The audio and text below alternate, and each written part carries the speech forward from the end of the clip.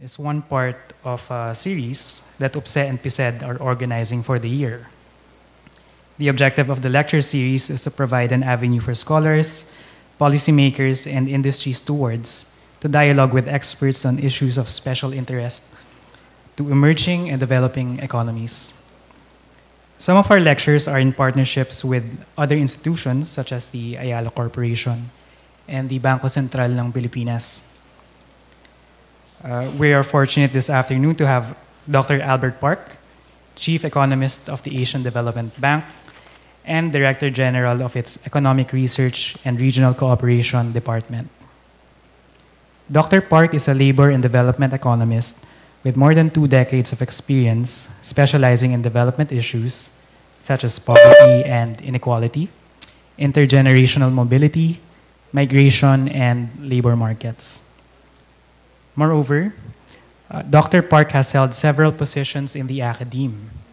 At HKUST, he served as a chair professor of economics, director of the Center for Economic Policy, and founding director of the Institute for Emerging Market Studies. He is also a professor at the University of Oxford and associate professor at the University of Michigan. Currently, he is also serving as ADB's chief spokesperson on economic and development trends and leader on the production of flagship knowledge products and support for regional cooperation fora. Dr. Park, you may begin.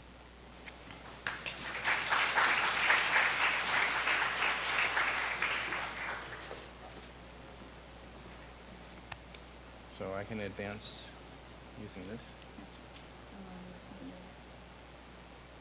Here's your deck. So, I'll share screen and server on your document. Okay. Thank you for your patience. Great. So good afternoon. It's really a pleasure to be here. I was a professor, or have been a professor for most of my career, so I really enjoy being able to come back to universities and talk to students. I've been at the ADB for just less than a year, and I understand that we have quite a lot of graduates of UP working at the ADB, and so the training that you get to undertake here, I think, is very important training to build skills that can support positive social change, and it's also very good for the ADB to have a strong training program here at UP. I want to talk today about frontiers of impact evaluation, and I want to just say a few words about what I see as kind of the current trends, what are the new areas in which impact evaluation is moving. As you all know, recently several economists won the Nobel Prize for developing randomized control trials. So Esther Duflo and Abhijit Banerjee at MIT and Michael Kramer at Harvard. And that's really about impact evaluation, that they created tools that gave us more confidence that we understood the impacts of specific programs or policies. And this is an incredibly important tool for development because the world is a complicated place, and the context in any specific country, in terms of the institutions, the economic environment, social structures, they can really affect how a program impacts outcomes, intended outcomes. And of course, now working at the ADB, we're paying enormous attention to trying to understand what is the best evidence to support recommending different policies and programs to member countries throughout the region. Okay, so how should I advance? Just the enter? Down. Okay, thank you. So the strategy is to say spend some time talking about 2 aspects of innovation. One is about data, and the other is about thinking about more carefully about the connection between evaluation work and policy. And then I'm going to try to present some results from 2 evaluation studies that I've been involved in China that illustrate some of the potential of these new directions. So we all know that there's been a real revolution in the availability of new types of data from online sources, and just from better technology, digitalization, where lots of information gets stored and can be accessed to study what's happening.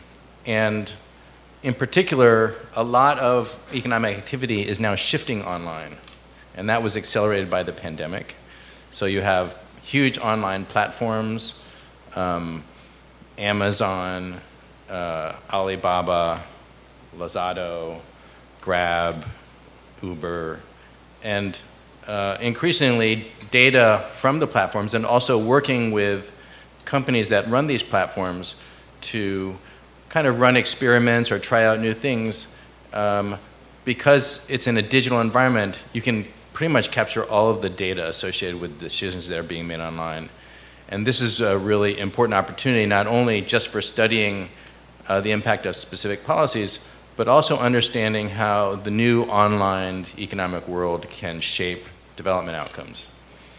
And the study I'm going to present today is a collaboration between our research department and Alibaba that tries to look at the impact of some policies that Alibaba introduced, a green nudging policy to try to make consumers more environmentally aware in their behavioral choices.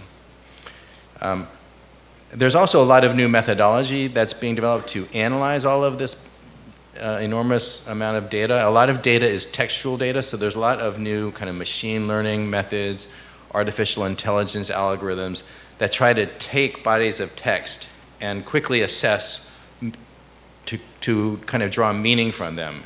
So if there's a bunch of news coverage, you can have textual analysis algorithms analyze, is this reflecting very positive sentiment or very negative sentiment about a certain topic or issue? And then you can start to understand how citizens are reacting to new policies or programs, or are reacting to new events like the pandemic. So for instance, at AWU we have a study where we're working with Twitter. We're looking at Twitter data from the Philippines to try to understand how COVID-19 and then the policies in response to COVID affected sentiment of people in the Philippines. And of course, another area of data innovation is image data.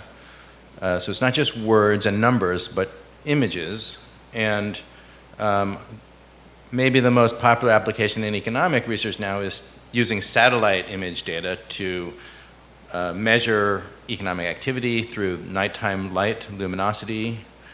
But of course, other types of satellite imagery can look at land use patterns, even crop yields, and come up with more objective, in some sense, reporting of activity.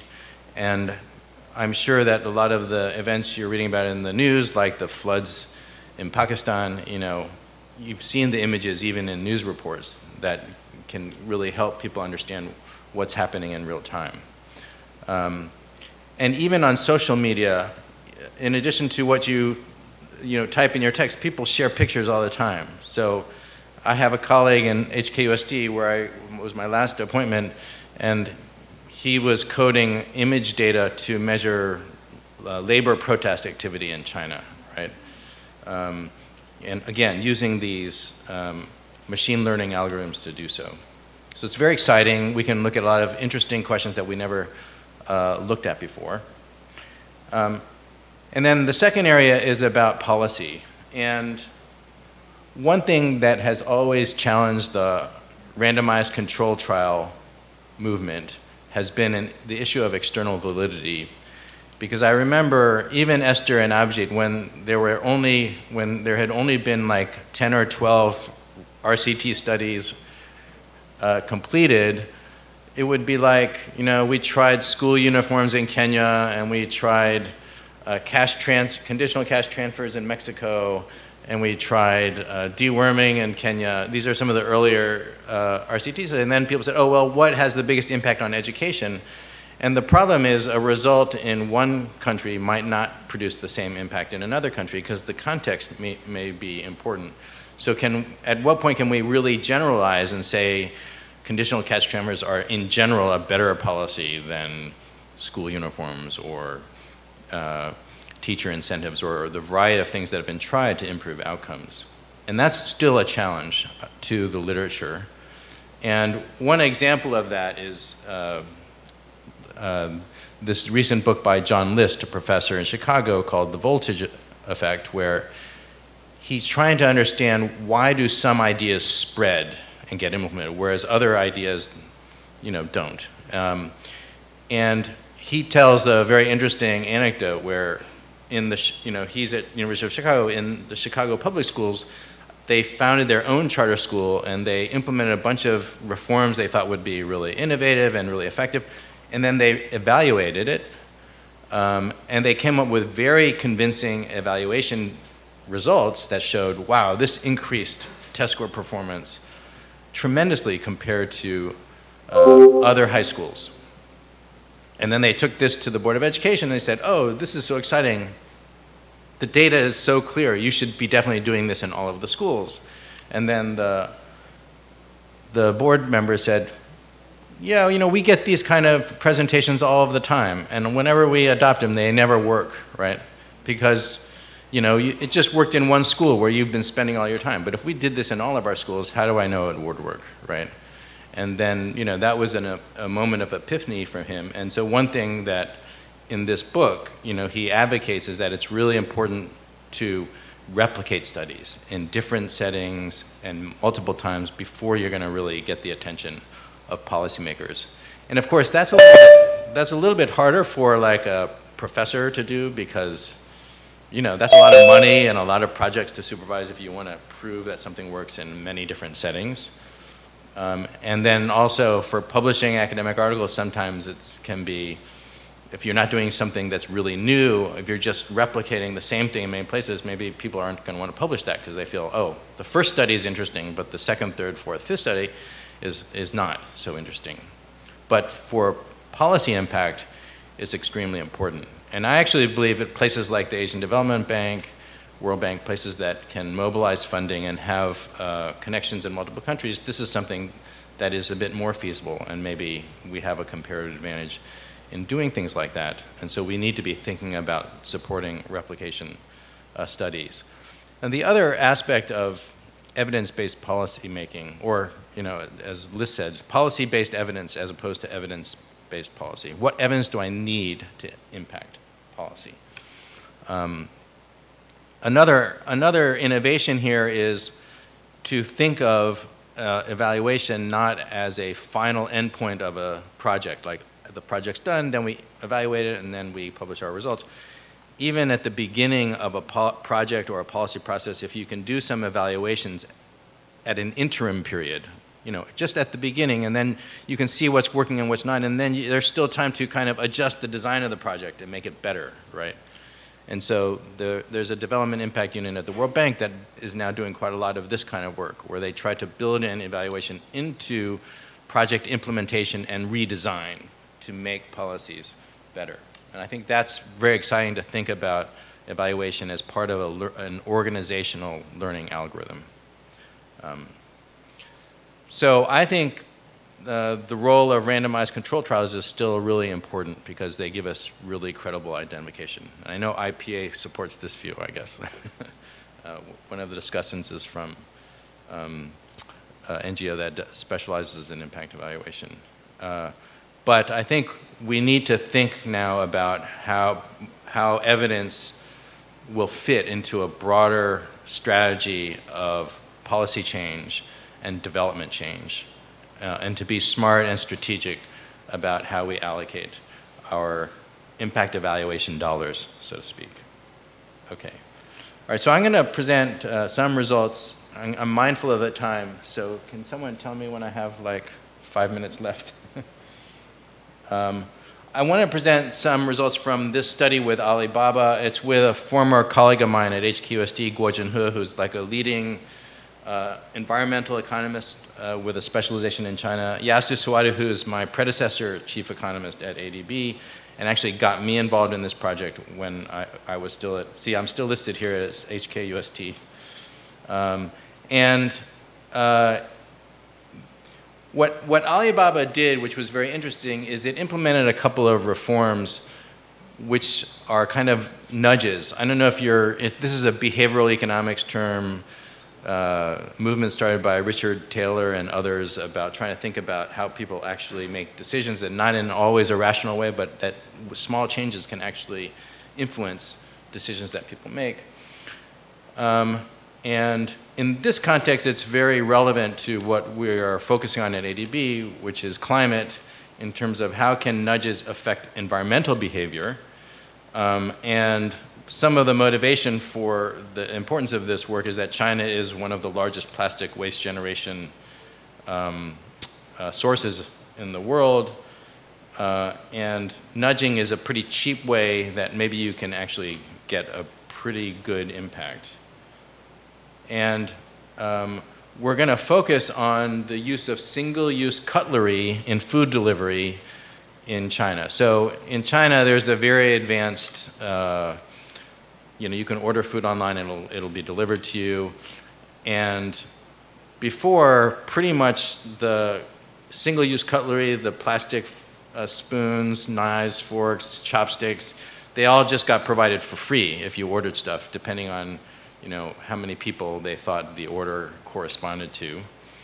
But this actually can be very wasteful. And there's a bunch of issues related to plastic use and the environment and health outcomes, which I won't go into the details here, but that's kind of the motivation. And then China passed a regulation that said catering and food delivery services had to stop providing single-use cutlery unless customers explicitly demanded that cutlery use. And Alibaba, well, actually, government policy, they did it in a pilot in Shanghai, Beijing, and Tianjin, and then they rolled this regulation out nationally in January 2021. And the food delivery platforms had to do the same. So Ele.me, which is the Alibaba food delivery platform, conducted some reforms on its platform to obey this new policy. And we describe these changes as digital green nudges. And so you can see the timing on the right-hand slide, part of the slide. Shanghai started in July 2019, Beijing May the next year, Tianjin at the very end of the year, and then nationwide at the beginning of 2021. And our evaluation strategy here is going to be to try to understand what happened in Shanghai, Beijing, and Tianjin compared to what was happening in other cities. So it's kind of a difference in difference strategy with a very exogenous change in policy in just these major cities. Okay. So what did Alibaba do? They did two things. One is that they just changed the default choice. They said no cutlery, so no plastic utensils or chopsticks will be the default unless the person actually presses a button saying, I want the cutlery. And the second thing is Alibaba with Ant Financial, which was the financial wing of Alibaba at the time, now they're separate companies. They were also starting a program, a Green Point program, where if people did environmentally positive behaviors, they would get points awarded to them in their Alibaba account. And then if they gained enough points, they could basically pay for a tree to be planted in a watershed area in China, right? So the points led to real tree planting. And this incentivized things like using bike sharing, rent, you know, and in China it used to be all of the, you could just rent bikes on the street and then ride them around and you would get points. You would get these green points. There are other things, but then they added the plastic use decision. If you forego, if you didn't order the plastic cutlery, you would get these green points. So this would be another incentive. If for people who like the idea or are attracted by the idea of doing something good for the environment. Okay. So this is just a picture on the platform of how they changed the design to implement this change in default choice and the rewarding of green points. Okay. Now, so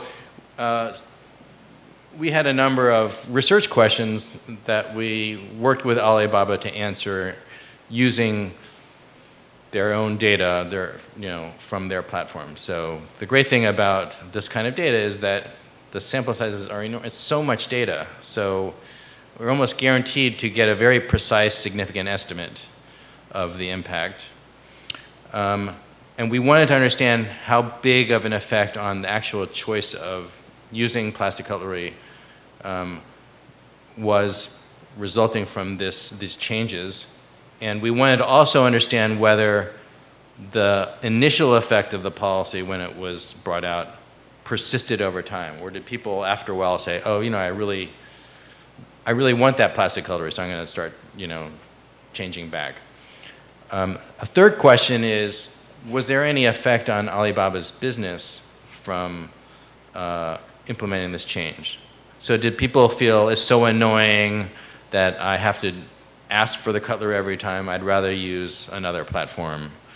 And then finally, were there any differences in the types of consumers and their responsiveness to these changes?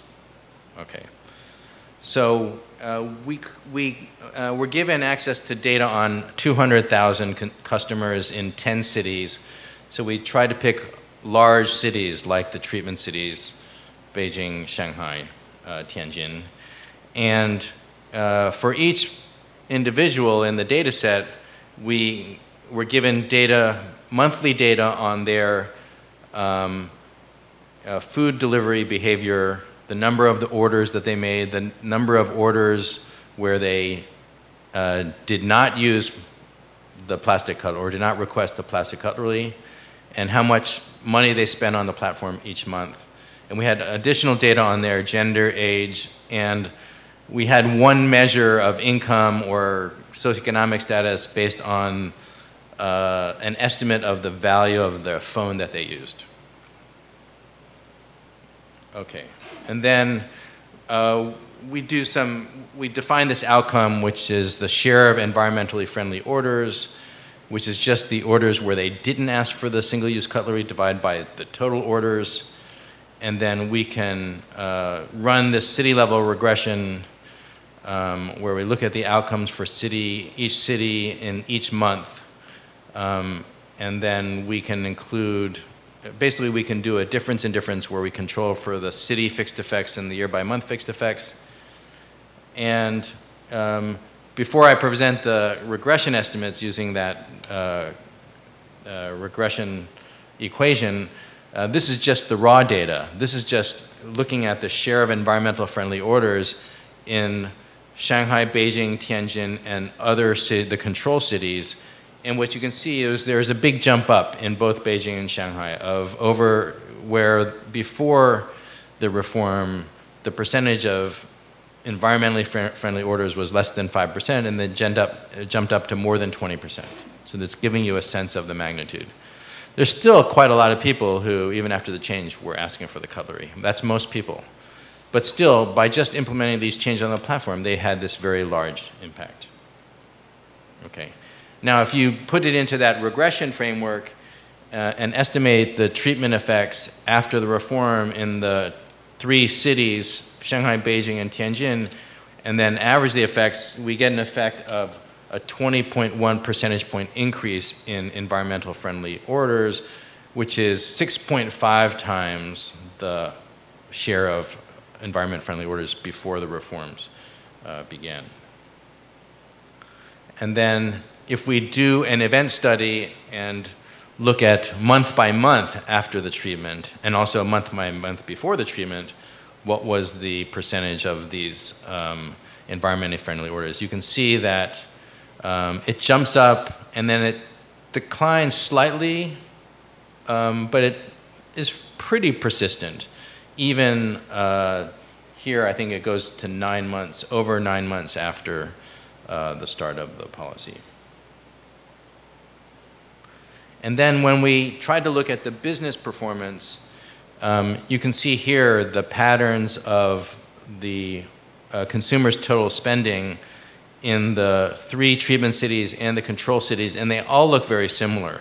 Of course, one thing that's very interesting is you see this huge spike downward related to the COVID shock, but that was true in control cities and treatment cities. And then, of course, recovered as people realized they needed to order online and it was safer to order online. But if you look at this, eyeball this, or if you run the regressions, you find no impact on business. So there was no business cost to Alibaba from implementing this change. So that sounds good. It's kind of win-win. No business loss, but gains for the environment with less plastic use. And then again, we look at heterogeneity, and we find that the impacts were slightly bigger for women than for men, slightly bigger for high-income people than low-income people. And this is interesting, since you guys are all young people, the impacts are actually bigger for older individuals compared to younger individuals. Okay. And so, yeah, it seems to be a pretty big environmental benefit if you work out the points and how many trees were planted from the 3 cities in the treatment months. It probably we estimated led to 177,000 trees being planted. And the exciting part of this collaboration with Alibaba is that they were very excited by these results. They thought, oh, you know, we want everyone to know that what we're doing is good first. But also, we proposed to them that we try other ways to nudge consumers to see if we couldn't do better than this 20% effect, right? And there's a lot of now developed literature in behavioral economics about different ways you can nudge people by giving them some kind of information treatments where you tell them how important the environment is before you give them the choice, or give them some kind of a social pressure where you say, oh, most people are doing this, do you want to do it? So so there's different ways we can do things, or try to have them pre-commit for multiple orders to not use cutlery so they can get more points. So we're talking with Alibaba different things that we can do to try to do even better for the impact of nudges and for the environment. And so that is ongoing work. Okay, the second paper, how much time do I have? Can someone tell me roughly? Oh, 20 minutes, okay, great. Okay, the other paper I want to talk about is microfinance. And this is about thinking about external validity. And this is a paper that I worked on with a former PhD student of mine at HKUSD and a professor I've worked with for many years on issues related to poverty in China, Sangui Wang at Renmin People's University. And the motivation for this is that I'm not sure how familiar you are with the microfinance as a development model, but it's a model that, the most famous version of microfinance is a model that came out of Asia, right, from Bangladesh. And it was actually an economic researcher named Muhammad Yunus, who worked at a research institute, who came up with this idea to think about, he would famously walk to his office every day and pass a lot of very poor people, and he would often talk with them, and he thought, oh, you know, I'm doing all of this research in my office, but actually, how can I help these people? That's really what development is about. And he felt that if they could get access to small loans, they could start their own businesses and pull themselves out of poverty. And he started a program that eventually became the Grameen Bank and became supported by the Bangladesh government. It was a program where he gave money to groups of women with no collateral, but with requirements that they have to repay a little bit every week. They have to monitor each other. If one person doesn't repay, the other people have to help repay that person. And this model seemed to be very effective because the women were starting businesses, increasing income, and the repayment rates were actually really very high. And this got a lot of attention in the academic world as well, among development economists. And there were a lot of early papers that suggested that there were very strong positive income and consumption effects. This very famous paper by Mark Pitt and Kanker in 1998.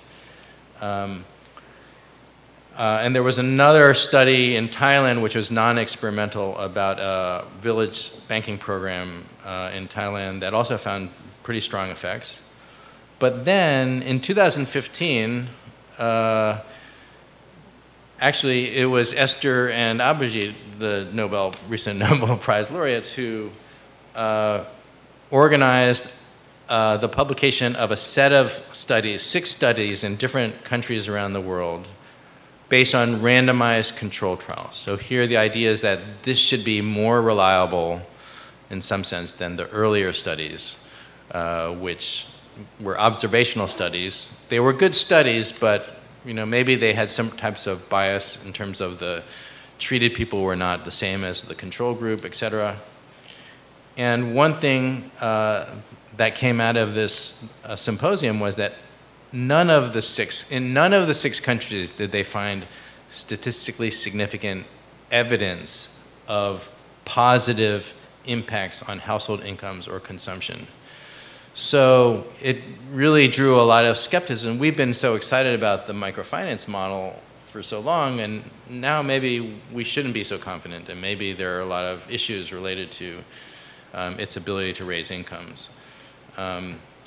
So that's kind of background, and the reason why I present all of this before even talking about our study is that when we did an impact evaluation of a microfinance program in China, we found very large positive impacts, and it was using a randomized control trial. So it seems to be very different than the results of these other studies. And then so the obvious question asked of us, and we knew what would come, is like, well, why should it work in China and not in these other countries? What's so special about China? And you must have done something wrong because none of the other studies find this, right? So that's a very interesting question, and it really gets at the heart of this external validity problem, right? Why does it work in some places and not in other places? And even in these 6 studies, if you look very carefully at the findings, they are quite different in terms of the types of income that were affected by the programs. And even the programs themselves are a bit different. So these are not perfect comparisons. But still, it's obviously very interesting to think about explaining the differences in the results. Okay, so some of the explanations that were, so actually, I should apologize. The editors of that issue were Banerjee, Dean Carlin, who founded IPA. We're going to have someone from IPA as a discussant, and then Zinman. So not Esther, I guess, in this edited volume.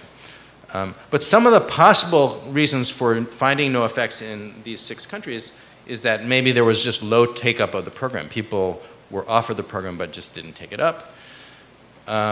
Or maybe they already had credit from other suppliers available, so giving them new credit really didn't have a big effect. It could be that they were using the loans not to raise their incomes, but to smooth their consumption or do other things that wouldn't show up in an income effect, but still would be valuable to the household. Sometimes when you start a new business, of course you increase the revenue from the business, but then it means you're not doing other maybe low-wage labor work, and so your wage income declines even though your self-employment income increases, so there's an offsetting effect. sometimes the way the loan product is designed may make it costly to households, or make the households be very risk averse and choose safe projects that don't have a big income return. And then also, especially if you have to repay something every week, right? It may make you feel like, oh, I better do something where I can generate cash flow earlier, even though maybe a longer term project might make a lot more money.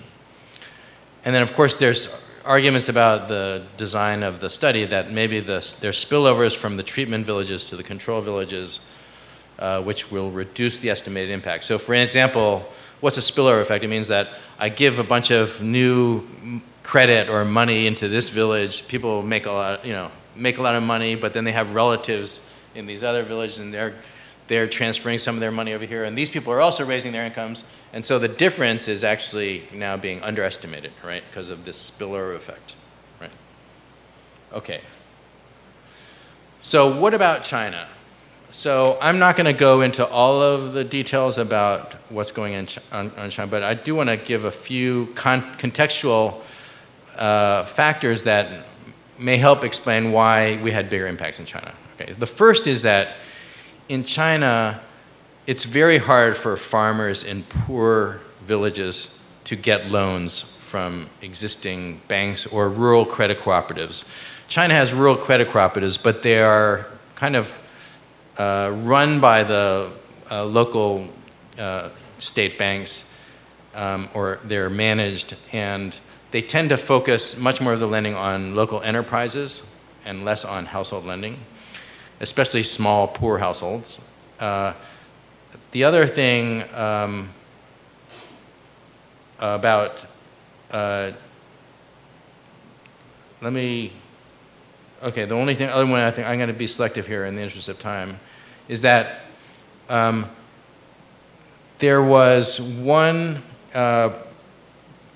poverty official in Beijing who maybe had heard about some of the microfinance literature and thought that having village banking where they provide credit could be a good way to alleviate poverty.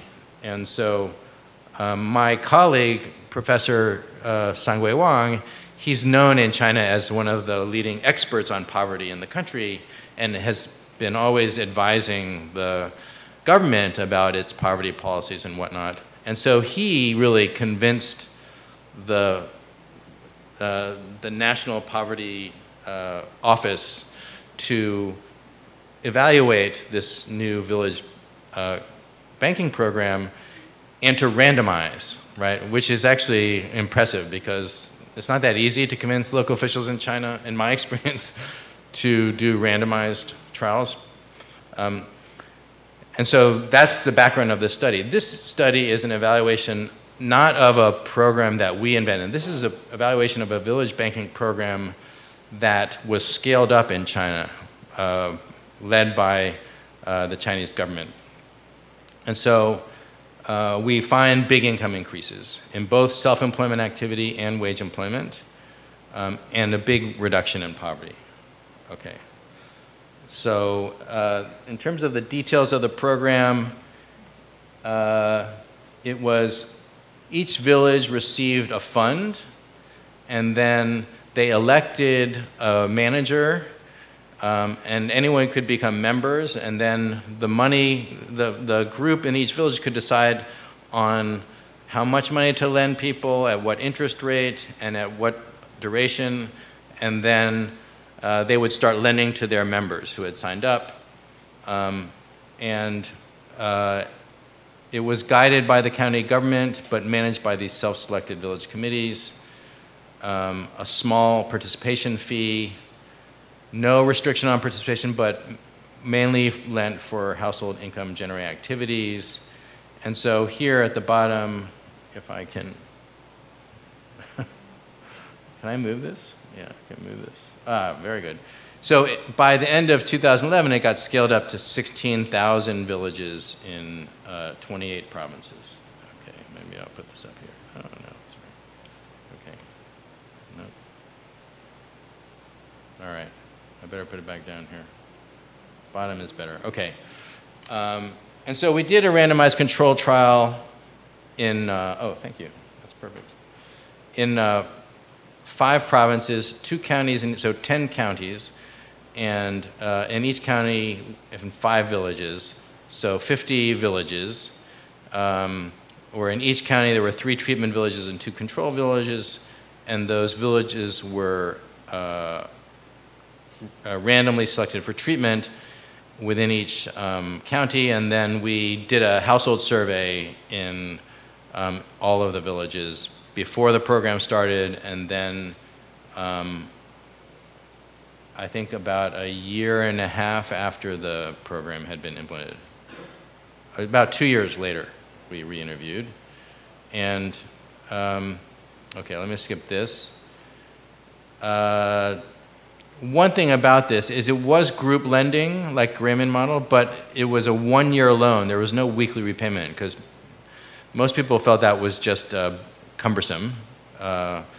And the take-up rate was about 28% of households in these villages who were eligible, decided to participate. The repayment rate was very high. Okay.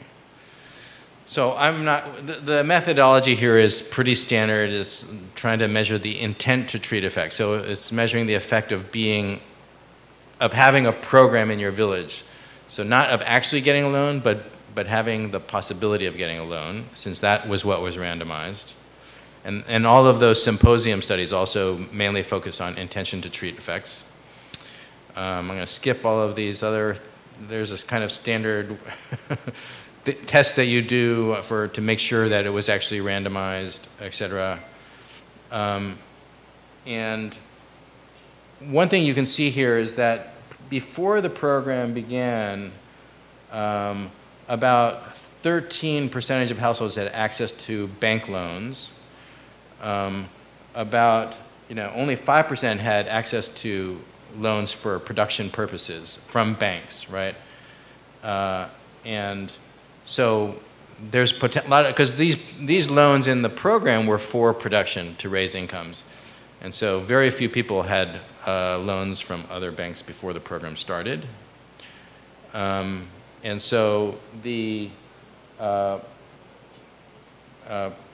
program increased, obviously, the production loans being borrowed.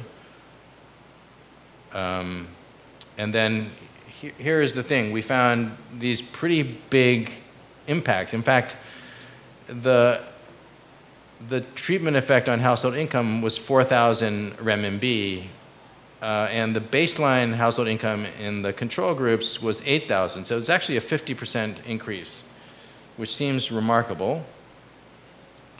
And if you look at the sources of income, people were planting more of their crops to cash crops compared to before. So 0.49 more mu, which is the area unit, compared to a baseline of 2.37 mu. So that's a pretty significant increase in cash cropping, which increased revenue and profits. Also, some increase in animal husbandry activity in terms of more feed, buying more feed for their livestock. And then there was a big effect on labor supply. So there was a lot more, one thing that we didn't expect, and my PhD student wrote a separate job market paper on the impact of this program on migration, thinking about the issues of whether migration is credit constrained in this part of China. And so we found there was a big effect on migration and employment working days by workers in these households. And you can see that if you look at the working days where they increased, the big increases were people who are working outside of the province. So they're basically going to coastal China to get much higher paying jobs than if they stayed in their poor village. And fewer people working in the home village, right? Okay. And so 17% reduction in poverty from a baseline of about 45%. So all of these are poor villages. And the other thing is self-assessments of their well-being. Are you happy with your life, et cetera? They all went up significantly.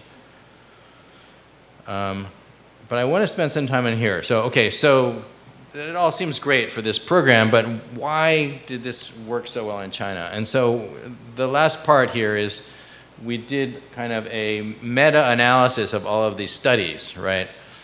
So here we're listing the 6 studies that were part of this symposium volume. Our study on China is the first column, and there's a last column in Thailand by Kabaski and Townsend. And Joe Kabaski, who I know pretty well, he was very happy at our results because his Thailand results also found positive income effects, and everyone was telling him too that your result must have a problem because all of these other RCT studies do not find effects. And so he was very happy to see that there was an RCT that did find positive effects, which gives him a better argument that his positive effects are not crazy. And in fact, there are a lot of characteristics of the environment in Thailand that are similar to the one in China, right? So one thing that you'll see here, there's a lot of numbers here, so it'll be impossible to read through all of them, but let me just make a few points, okay? So one thing is that, one thing that's interesting in the China results is that you see an impact both on self-employment and on wage employment income. And that's not going to be true of every household, but some households are migrating and getting higher incomes, and some are investing in their businesses. So both activities are very credit constrained. And these are places in China where not that many people are working off farm because they're poor remote villages. Even though in China as a whole there's a ton of migration, right? But not from these villages. And for other countries you see that oftentimes, sometimes a positive effect on self-employment, like in India, is offset by a decline in wage employment, right? And also Morocco, which suggests that not both activities are credit constrained, or there's more access to maybe, public employment or other employment in these other places. The other thing is that the take-up rate of 28% in China is higher than many other places, where you can see the difference between the take-up in treatment and control groups is actually not very big in some of these places like India and Mexico. The other thing that you find is that the size of the loans in China, the amount of the average loan was pretty big, 45% of annual income, whereas in some of these places it's much smaller, 22%, 6%, 20%, 3%, 15%. So that's obviously not going to be as impactful. The other thing is only China and Thailand have this yearly repayment frequency, not monthly or weekly. And some people argue that this monthly or weekly repayment, there's been other studies actually that do this using randomized trials, that people tend to invest in less risky projects and lower return projects. Okay, and then the other thing is the interest rate. Some of the other, okay, I have to do this again. I'll just put it up here, don't worry about it. Okay. So if you look at interest rates, and the actual interest rate in China is 9.4%, but in some of these other places it's really much higher, 60%, 110%, 27%. And that directly affects the benefits you can get in terms of income from the loan, because you have to repay much more in these other places. And then the last thing is, in China, this was a point I was making before, the ratio of time that people allocate to employment, wage employment relative to self-employment, it's relatively low, so 0.5, which means like a third of the time is in wage employment and 2/3 is in self-employment. And in a lot of these other places, not everywhere, but in some places it's much higher, right? So in India, a lot of people are in the wage market, in Mongolia, etc. Okay? And a lot of our gains are from being able to migrate to a place and get a much higher wage. Okay, so now, okay, I'm going to have to do this. I'm done almost. I'm almost out of time. Am I out of time? Okay, I'm out of time. So let me conclude. Well, I have a little bit more impure, but why do we have big effects in China? Just summarize. One is there was very little formal borrowing before the program. There was a high take-up rate. We had the one-time repayment rather than frequent repayment. and the large increases in wage employment wage earnings was pretty unique to China, partly because there's exceptional demand for migrant labor in coastal China, which maybe there aren't these job opportunities in other places through migration, and they're much higher paying than wage employment locally.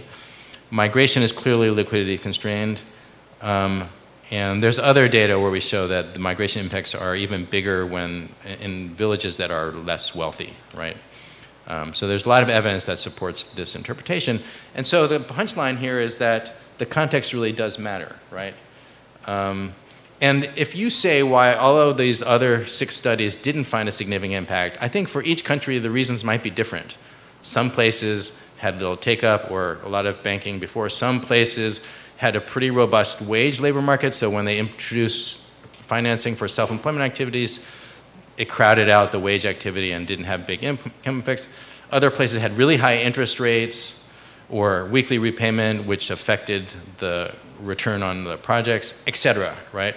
And so maybe it is, we almost have to be arguing, given our result, that context is very important. But I think it helps, to think about this bigger point, that external validity is a real challenge for RCTs. We really have to understand, and so now I think people really want to understand why an RCT works in a certain place, not just that it does work, right? Okay, thank you very much.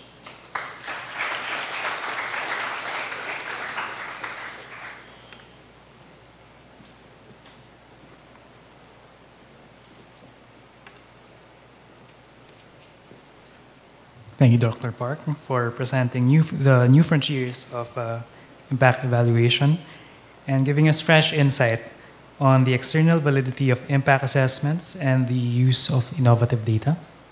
Okay. We'd like to acknowledge the participants joining remotely. We have participants tuning in on Zoom, and we also have participants upstairs. So just a reminder that we have an open forum segment. Please feel free to ask questions after the discussions. Okay. At this point, we will hear the reactions of our distinguished discussants. Allow me to introduce them. Our first discussant is Dr. Yoonyoung Cho. She is a senior economist at the Social Protection and Jobs Global Practice at the World Bank. She works on issues related to labor markets and social protection in developing countries, including skills, entrepreneurship, migration, jobs, and safety nets, focusing on the poor and vulnerable. She has extensive experience in development work covering the Middle East and North Africa, South Asia, and East Asia. In 2020, she relocated to the World Bank Manila office, where she leads the bank's engagement associated with social protection and jobs programs in the Philippines. She guides a team that supports the country's safety nets, including the flagship program, Pantawid Pamilyang Pilipino program, or the 4Ps. She also leads the analytical activities and policy engagements on the jobs agenda that promotes more, better, and inclusive jobs. Her research has appeared in peer-reviewed journals as well as numerous World Bank publications and knowledge products. Prior to joining the World Bank as a young professional in 2008, she worked for 3 years at the Korea Development Institute. She received a PhD in economics from the University of Wisconsin-Madison in 2005. Our second discussant is Mr. Peter Srouji. Mr. Peter Srouji is the Interim Country Director at the Innovations for Poverty Action Philippines and Associate Director for Business and Program Development. He oversees a diverse portfolio of rigorous impact evaluations, works with partners to address their capacity building needs, and advocates for evidence-based policymaking. Moreover, he supports the development of IPA's Asia Pacific and Latin America programs and works with partners to develop new research and policy projects, as well as new research initiatives. Since joining IPA in 2011, his portfolio includes projects across the fields of agriculture, social protection, migration and remittances, nutrition, and governance, with government, NGOs, and private sector partners. Previously, Peter worked for the International Labour Organization as an impact evaluation specialist and helped develop monitoring systems for a community development financial institution serving poor minority populations in the US. He has a BA in Economics and International Studies from DePaul University and an MSc in Development Studies from the London School of Economics. May I call on Dr. Yoon?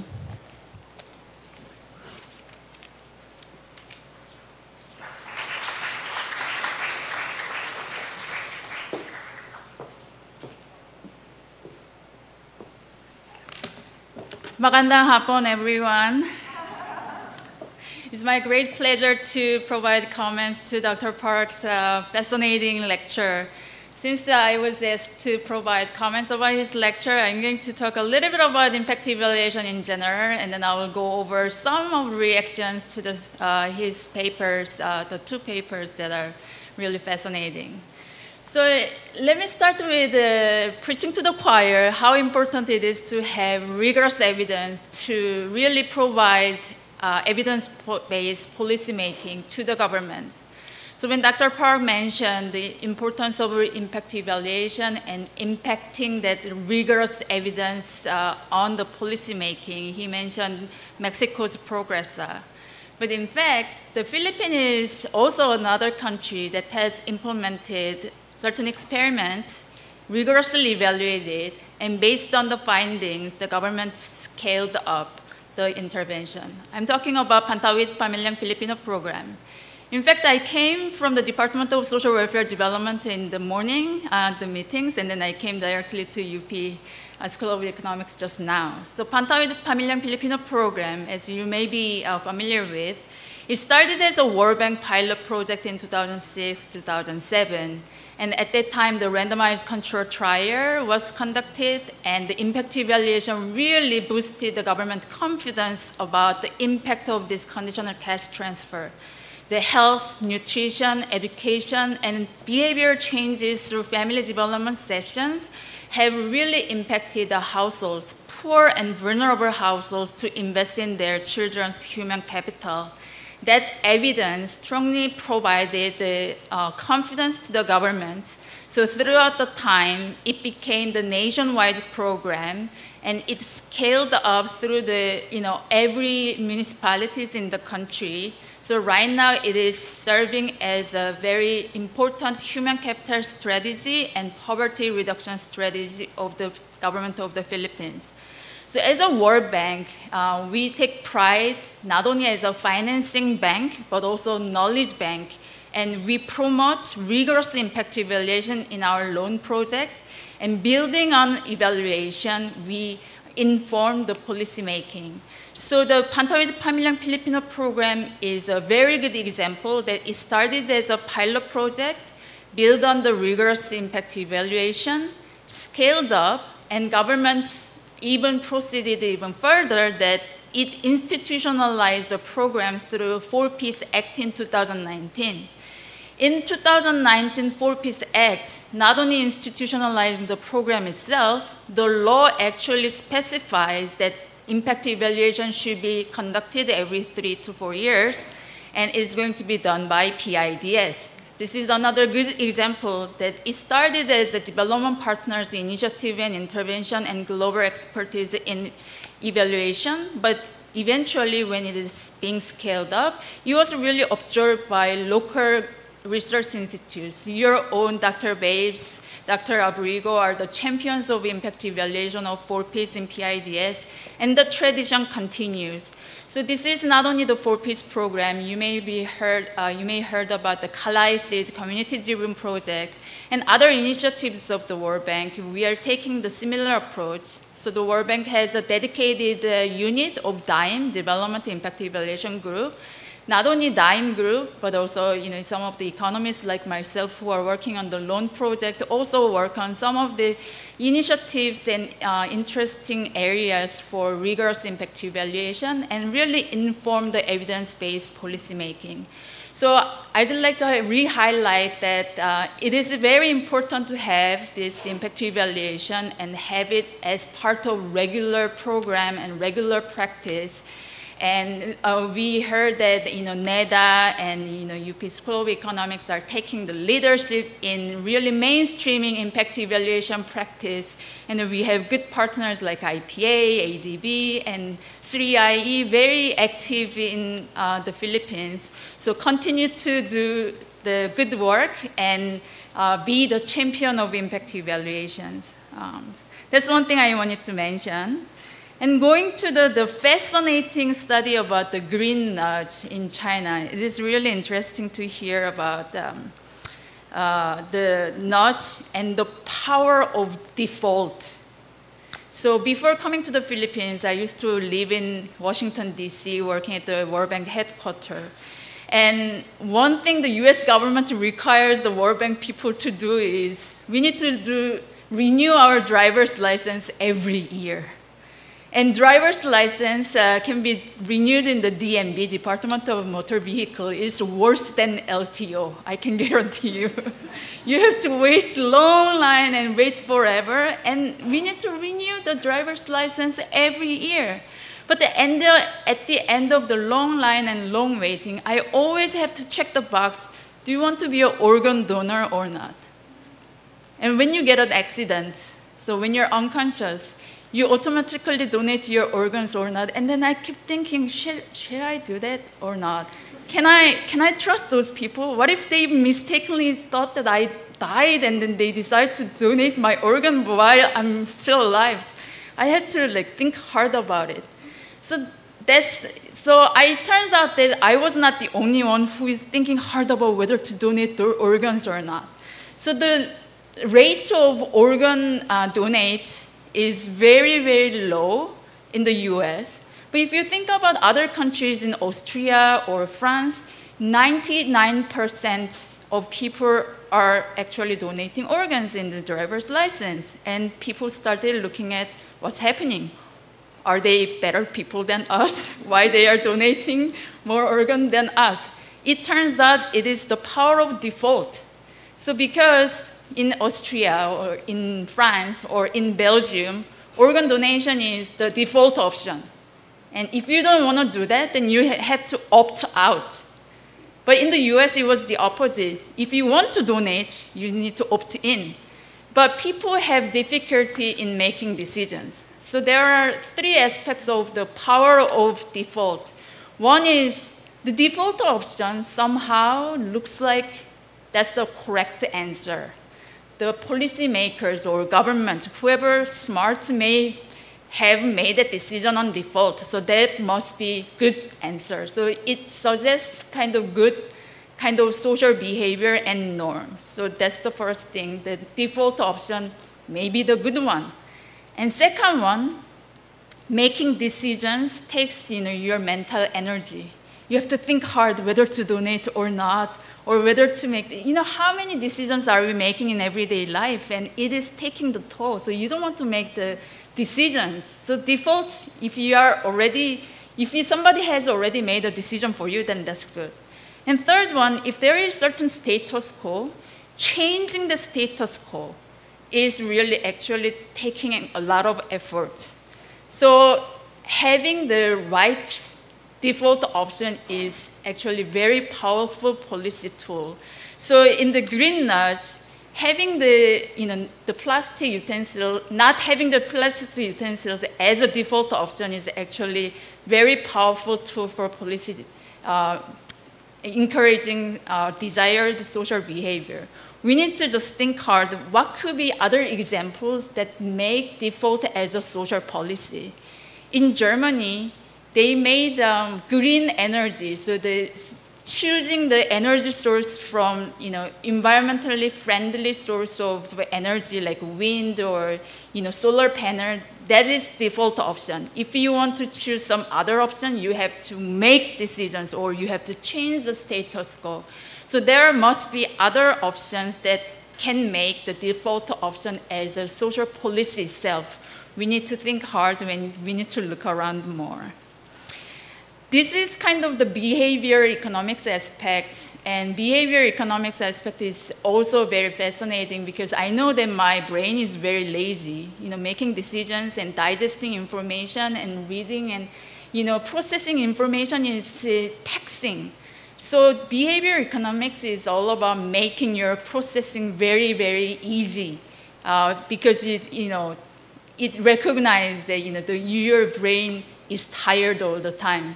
So during the pandemic, what we did at the World Bank is working with the Department of Health to fight against the vaccine hesitancy.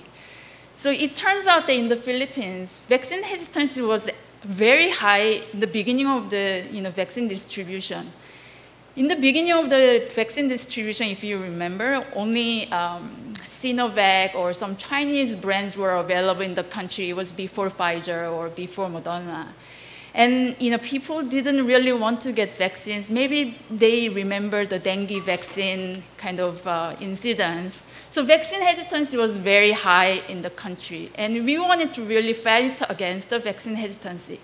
And Department of Health worked a lot to fight the vaccine hesitancy. So they produced very fancy, elaborate table with the columns, Pfizer, Moderna, Sinovac, Sinopharm, all the vaccine brands, even Russian vaccine brands, efficacy rate, number of doses you need to have, intervals that you need to have.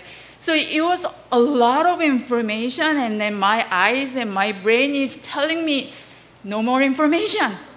So how do you fight against this vaccine hesitancy without overloading information to busy people in everyday lives? And what we thought that, giving very simplified information about the vaccine acceptance can be really effective. We did a survey experiment and giving them information about a very simple message. What if Pope says that it is important? Would you be willing to get vaccinated? What if Miss Evangelista, the celebrity, tells you that it is important? Would you be interested in getting this vaccine? What if simply you want to get together as a family during Christmas? We know that Christmas is a big event in the country and you really want to get together as a family. Would you be willing to get vaccinated? So we wanted to digest the information and give some nudge to people. So it is, of course, survey experiment. It may or may not have impact on actual vaccination. But survey results shows that they are actually changing their perception about vaccine hesitancy, and they are more willing to get vaccinated when they heard these simplified, very familiar messages rather than the tables.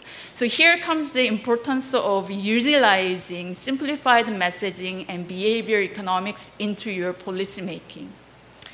The third aspect, microfinance paper, I'm very glad that you found a very big, strong impact.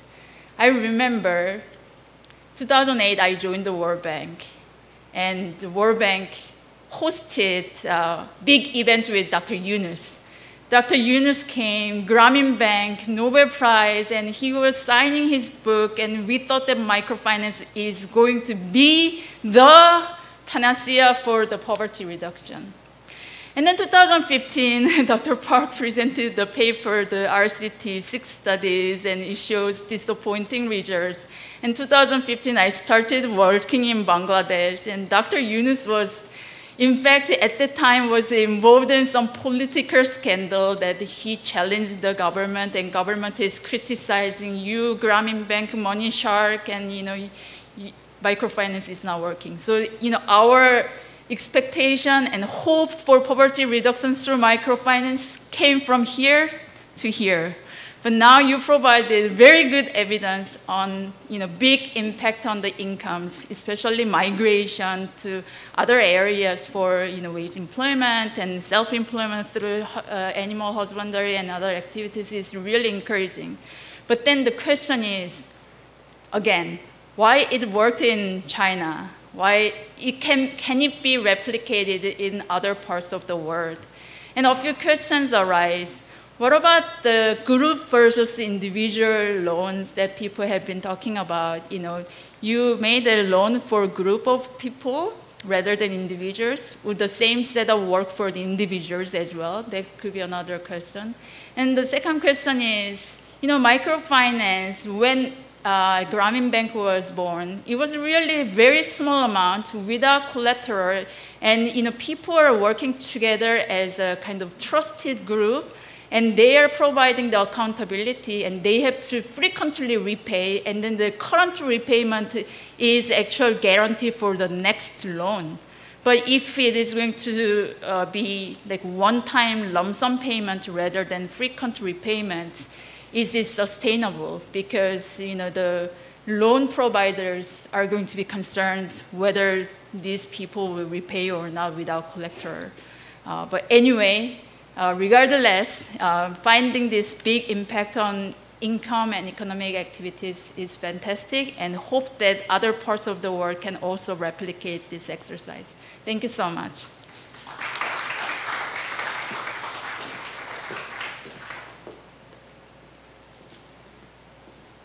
Thank you, Dr. Yoon.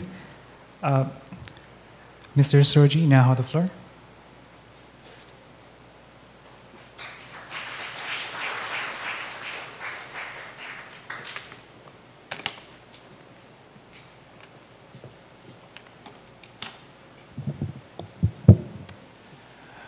So I'd like to start out by first thanking the UP School of Economics for organizing this excellent event.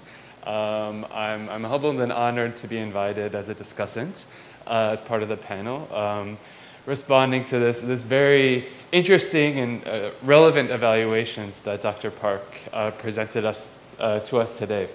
I'm going to try to be brief with my comments and focus on the two elements that Dr. Park opened up with in terms of the use of big data and impact evaluation, and also this question of external validity.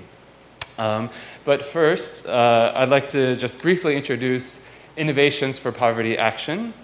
So Innovations for Poverty Action, we are a research and policy nonprofit, an international NGO, based out of the US, and we have 21 country offices across the world. And we have an office here in the Philippines in Ortigas. We're actually the oldest office. We started in 2003, and we've conducted 60 impact evaluations with government partners, with other NGOs and the private sector in the country.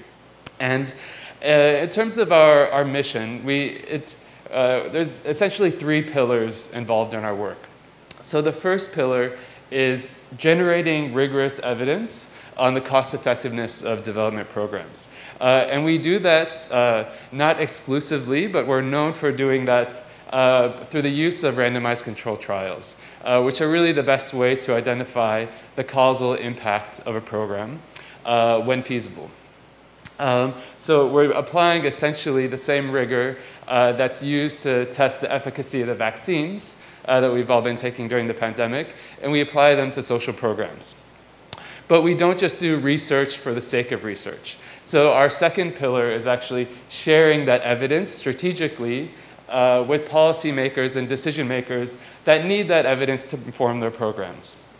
But again, it's not just as simple as saying, this is the evidence, use it to inform your programs. You can see through the presentation on the microcredit study and comparing that with the various microcredit studies that have been conducted across the world, it can be difficult for policymakers to digest and use that evidence to actually inform their programs. So our third pillar is really working with our partners to equip them to use evidence to inform their decision-making, their programs, and their policies.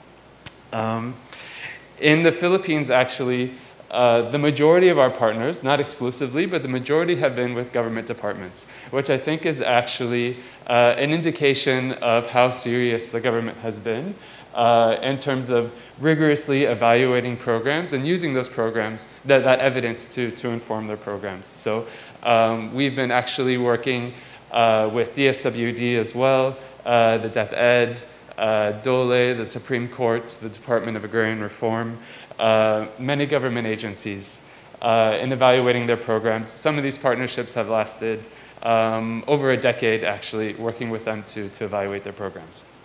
Now, we do advocate for evidence-based policymaking. We do advocate for conducting impact evaluations and randomized controlled trials so we can understand what impact our programs are having on the lives that we're trying to actually impact.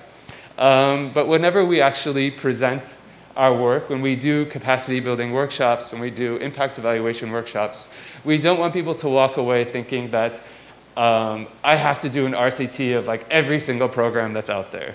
It's not feasible. It's not wise. There's certain contexts in which it is useful to do randomized controlled trials, and so we always try to make that point.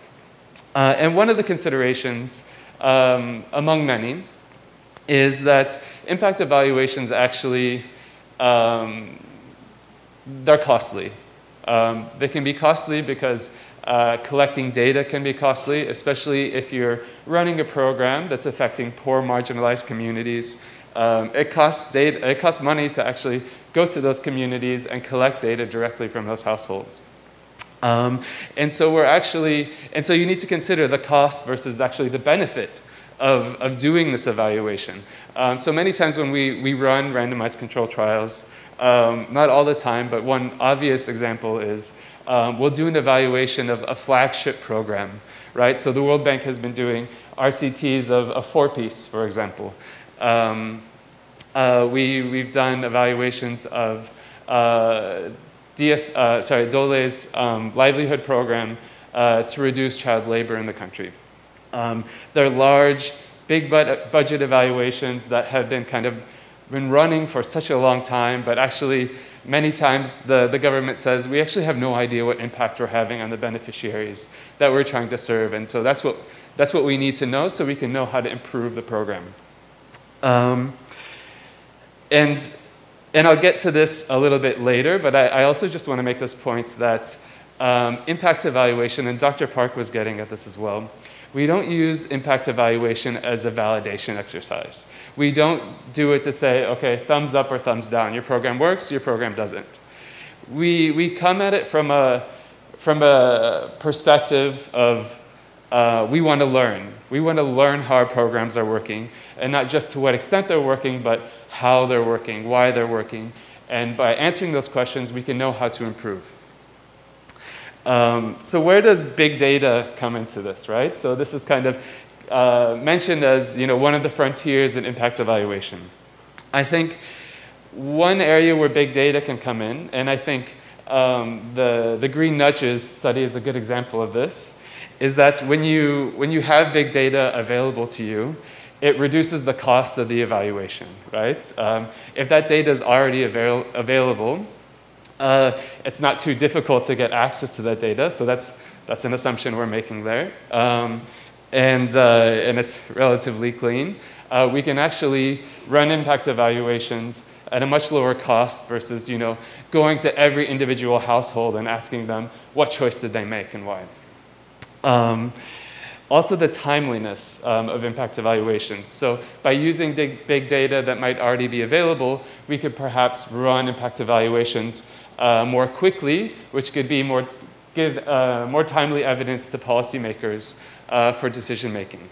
Now I want to say that this isn't a given.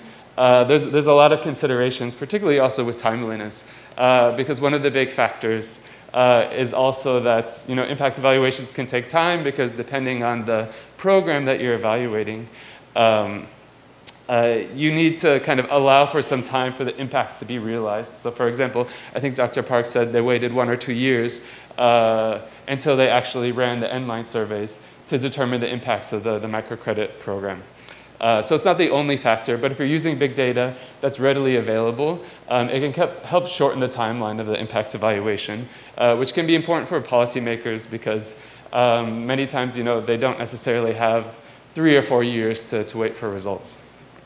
Another thing, and this has definitely become apparent during the pandemic, is that big data can be really useful in situations where it's very difficult to collect data. So in emergency situations like a pandemic, you might not be able to actually go collect household data.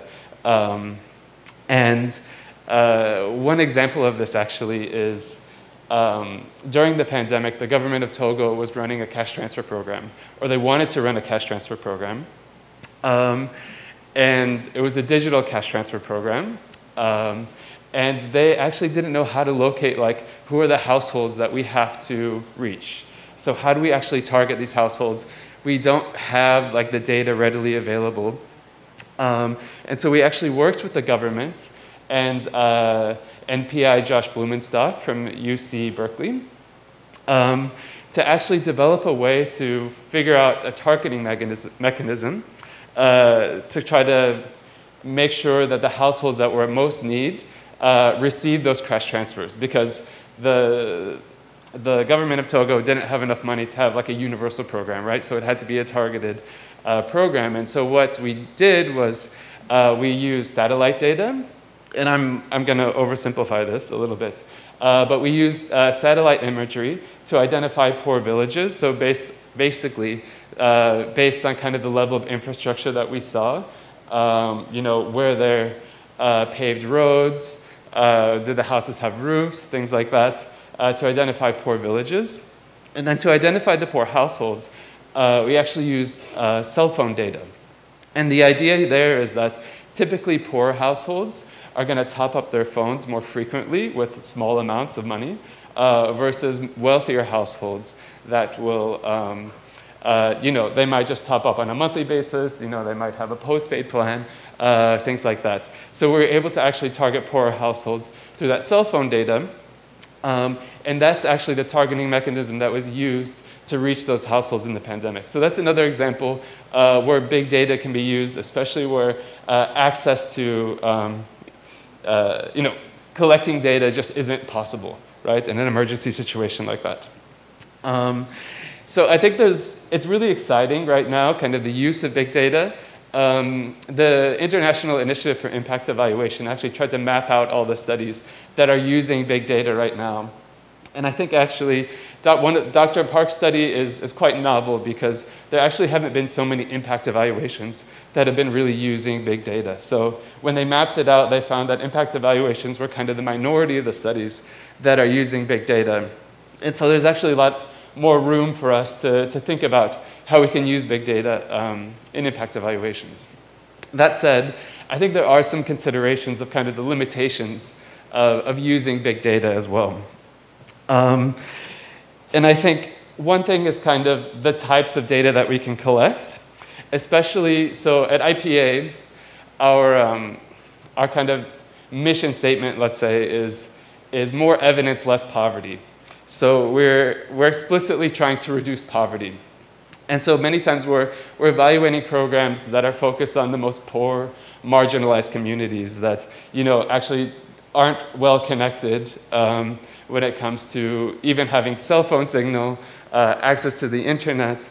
And so when it comes to big data, it can be difficult to actually get data on these households that, you know, are trying to be reached. And so I think, at least, you know, for the near future, household data collection is still going to be really important in terms of evaluating programs that are trying to reach these households. Another thing is that, you know, using big data and kind of big data alone in evaluations works when you have a very short, kind of simple theory of change. But when you have big, complicated programs that have longer theories of change, where you want to measure kind of each step in the theory of change, you're probably not only going to use big data. So it might be a combination of using big data, some administrative data, and household level data that you've collected yourself. So I just want to kind of make the point that there definitely is a role, and a growing role, for big data impact evaluation. But it's not sort of the end goal to use big data for all evaluations, and, you know, that's the only type of data that we'll use. It's another source of data that we can use in impact evaluation. And maybe just to give one quick example, so we did a study in Uganda on payments for ecosystem services program that was essentially trying to get landowners to reduce deforestation. And essentially, what you do is you essentially pay landowners to not clear trees from their land. And in order to look at the outcomes on deforestation, we actually we used commercial satellites to get satellite imagery and GPS data to understand what was the tree coverage for each plot of land for the landowners that were part of the study. And that way we could easily measure kind of what were the changes in tree coverage due to the program. So that's another way that, big data has been used in impact evaluation. And in this kind of map that the International Initiative for Impact Evaluation did, they found actually that the most common types of big data that have been used in impact evaluation are really satellite data and cell phone data. Now, when it comes to external validity, so I've been doing this for a while, and I think almost every time either I or a colleague or anyone else presents an impact evaluation, there's almost always someone in the audience that brings up the external validity question, right? So, okay, well, that program worked there, but what about everywhere else? And I think it's both an easy question and a very challenging question. It's an easy question because, well, of course, just because it worked in one place doesn't mean we can make a blanket statement that it's going to work exactly the same everywhere else, right? But it's a challenging question as well because then it raises a host of questions then of like, well, under what conditions can it work somewhere else? Because really, decision makers, policymakers want to know, okay, well, how do I use this evidence to actually inform my own policy making and program making? And many times, I think working with partners, there's this perception that if something works kind of geographically close to you, it's more relevant than something that happens like further away. So for example, like for the Philippines, if there's evidence in Indonesia, for some reason that's more relevant than evidence in Ghana. And I really want to challenge that type of thinking today, because I think that's the wrong type of thinking. And so we have a sister organization, JPAL, so some of you may know about JPAL. It's the Jamal Abdul Latif Poverty Action Lab based out of MIT. They're almost kind of literally our sister organization because one of the founders of JPAL is sisters with our executive director, Annie Duflo and Esther Duflo.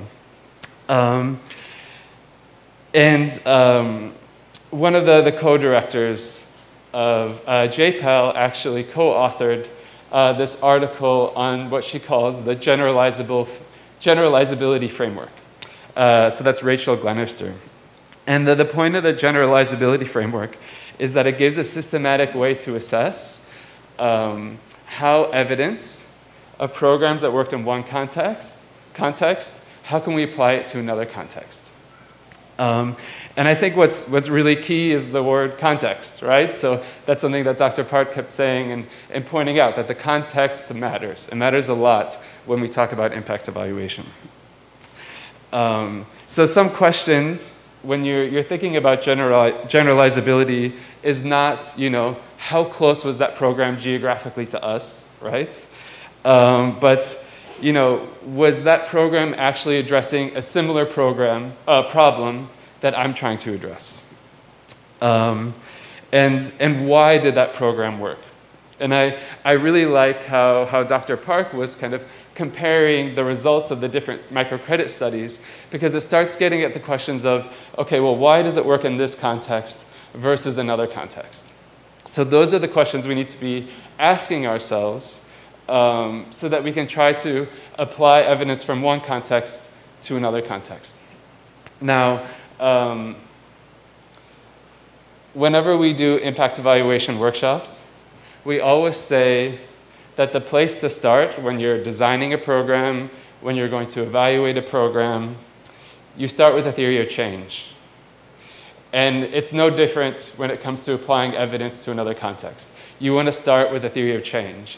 So you want to start with the causal pathway by which you expect your program to affect change. So I think some of you might already be familiar with the theory of change. It's how you conceive your inputs to translate to outputs. So that's related to the implementation of the program, and then how you expect outputs to translate to outcomes and the ultimate impact. So those are the things, the behaviors that you're trying to change. And when you spell out your theory of change, there's certain assumptions that you have to make. There's certain external conditions that have to hold in order for your theory of change to really work. And those assumptions, explicating those assumptions is really key when you try to think through, okay, well, that program worked in this context. Can it work in another context? So you need to think about those assumptions that say, okay, well, this program worked in China, and these are all the assumptions that we made in order for the program to work. Now let's look at that theory of change and all those assumptions, and let's see, would those assumptions actually hold in the Philippine context, right? And by validating those assumptions, it might require actually looking at existing studies. You might actually have to collect some descriptive data to better understand to what extent would it hold in the Philippines, and to what extent might you need to actually adapt the program if you think it's even relevant. And so the theory of change is the place to start. And I would say that there's three main things that you want to think about when you're applying research from one context to another. And one is the local conditions. So as I said, is it addressing the same problem, the same needs? So you do a needs assessment. It's always the start of starting a program. And like Dr. Park said, in China, the clients were very credit constrained, and there was a demand for credit. Is it the same in your context, for example?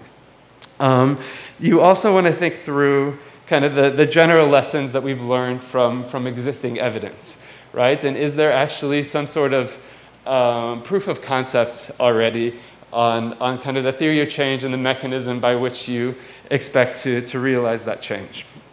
And that's where really kind of looking at the assumptions is really important. So the last thing is local implementation. And local implementation in the program itself. So for example, okay, let's say in Uganda, we implemented a program, and it was implemented by an NGO. If we implement that program in the Philippines, but the government implements it, can we expect the same level of implementation fidelity? Can we expect implementation to work exactly the same? Or do we need to modify things a bit? Also, when it comes to microcredit, thinking about the product itself. So in China, the repayment schedule wasn't as onerous in other areas, right? So it was just, they had to repay once a year. So thinking about if you wanted to apply this evidence to the Philippine context, looking at the existing microcredit products that are here, you want to look at the actual product itself and say, okay, can we expect the same with repayment rates that are, let's say, monthly, for example? So there's a lot of work that goes behind actually identifying whether evidence from one context will work in another context. And I'll quickly end with just one quick example. So there's been one kind of program that's shown to be effective in a lot of different countries, and we call it Teach at the Right Level.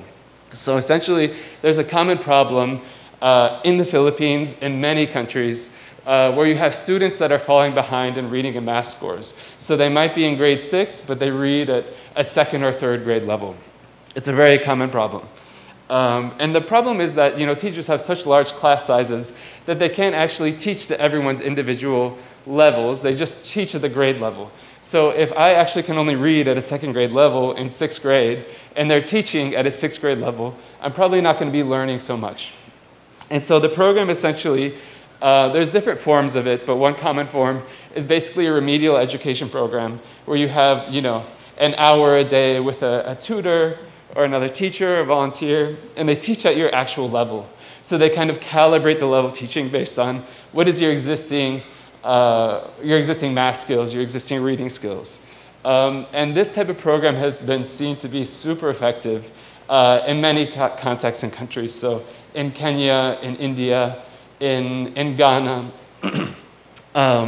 in many countries, even in the US. So actually they use the findings, and I really like this, they use the findings that were from a study in Ghana, applied it to a program in Chicago, evaluated that program in Chicago, and found it to be effective as well. And actually now, so my colleagues, Isha here and Jetboy, who are both alumni from the UP School of Economics, are just actually finishing a mobile education program that we're doing with the Department of Education. And it does have a teach at the right level component to it. And they're still finalizing the report, so I can't say the exact results just yet. But I will let you know that actually by adapting that to the Philippines and evaluating it, we've actually found it to be very effective as well. I just want to end when we talk about external validity, always think about the theory of change, which helps you kind of unlock why a program works. And if we can understand why a program works, then it's easier for us to kind of apply evidence from one context to another context. Okay, thank you.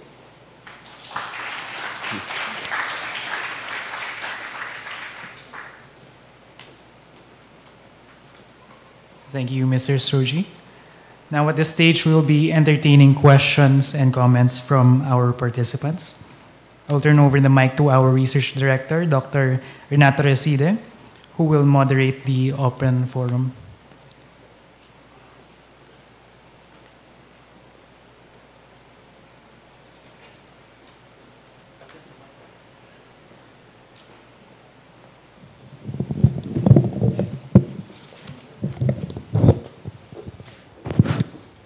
Thank you very much, Fad.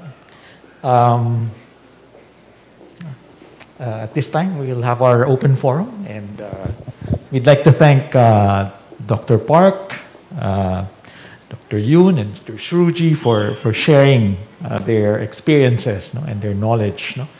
And so I'm Professor Reside. I'm the research director at the School of Economics, and this is the start of our open forum. And our practice is to get questions first from the on-site audience. So if you are on-site, so you're here, go to the nearest microphone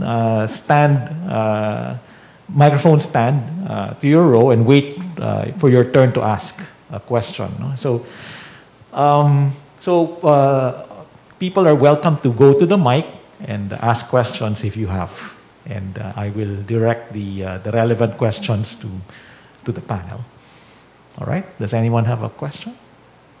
In the on-site panel? Okay, don't be ashamed.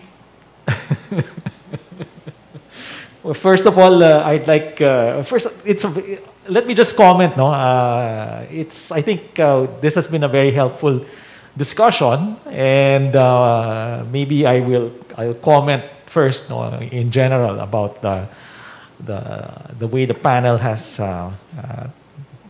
covered the topic, no, on impact evaluation. No?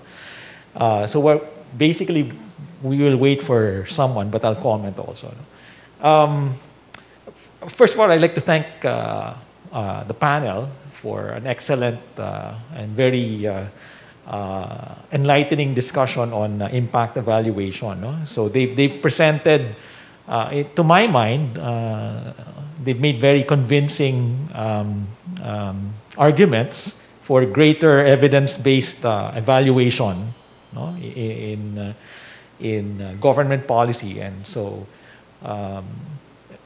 so from a broad perspective, I think many of the quantitative tools that you're learning at the school, so I'm addressing the students here, are potentially very important because they will help you later on. As you can see, the econometric tools are available to you for evaluating different kinds of policies. No? And so in the Philippines, speaking from my own experience with policymakers, so I've seen a lot of use for evidence-based policy work, no? Whether it's in evaluating programs or even legislation. No? So legislation, I've worked with legislators in the recent past, and there's a lot of need for that, no? To have reforms in our country in the area of, say, even taxation and other kinds of legislation. No? The other thing is that Dr. Park mentioned, and also Mr. Srouji mentioned about big data, and that's certainly one of the frontiers. No? We're certainly getting a lot of potentially useful access to data that can be mined for important information. No? So that's very good for people who have quantitative skills. And then lastly, Dr. Park brought up the nudge from behavioral economics, and again, that's another field that's becoming very important right now. No? And there also are potential applications in the design of programs. No? Talking about the nudge and other aspects of behavioral economics. So I think I see Professor Arleli at the mic. Yes. First of all, I'd like to congratulate the speakers. This is a very interesting discussion. I'm really struck by the methods, the innovations, especially the use of big data. But I would also echo the point of Peter here, where it assumes a certain characteristic of the participant, right? Where some of us would not have access to the internet, where the big data would be, or can be sourced. And so it opens, I think, follow through with a lot of methodological techniques and tricks that you would need to use for the analysis. So just like, and there's also another issue which is sort of relevant to us right now, and that is the issue of data privacy. No, I mean, right now, you're saying that cell phone data and also data from transactions are the ones that have potential to be used for policy. But then it could run counter to, like, you know, data privacy issues. So I'd like to have a sense of, you know, what are some of the things that can be, you know, put into place to protect the privacy of the transactions and the individuals, but at the same time, you know, have that data be useful for policy analysis. Thank you. Thank you, Professor Kraft.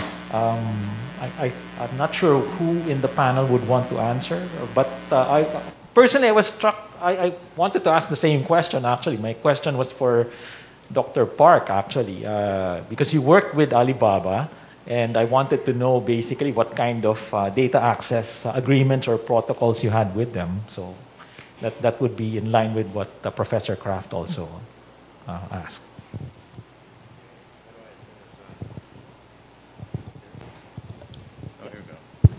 Yeah, so yeah, the privacy issues are really important, have to be discussed quite a lot when we collaborate with really any organization that's providing data to us. And oftentimes, we come up with arrangements where we actually never ask for identifying information, and usually now the companies themselves also care a lot about data privacy, because if something happens, they can get in a lot of trouble or get very bad publicity. And so for Alibaba, we don't actually get the data. We work with them. So it requires that they have people who can handle the data. And I think they provide us some remote access where we can access the data in a secure way and do analysis. But we can't really take any results out. We have to get all of the collaboration from the Alibaba. And then in addition to that, we work with them to actually analyze the data. Then when we produce results, we also have an agreement that, you know, they need to approve kind of that the results are accurate. I mean, not that I like the results or don't like the results, but they need to kind of clear it internally themselves to make sure there's no questions about how the data was used.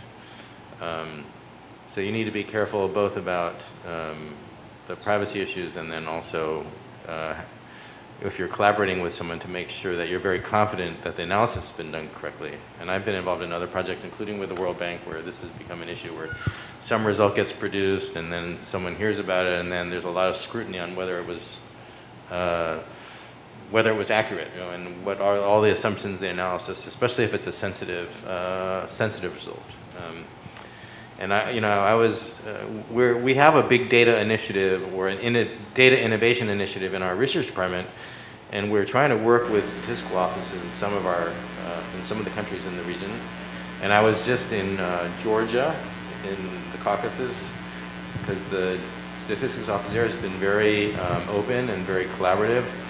But then we were trying to access telecommunications data, not just mobile phone, where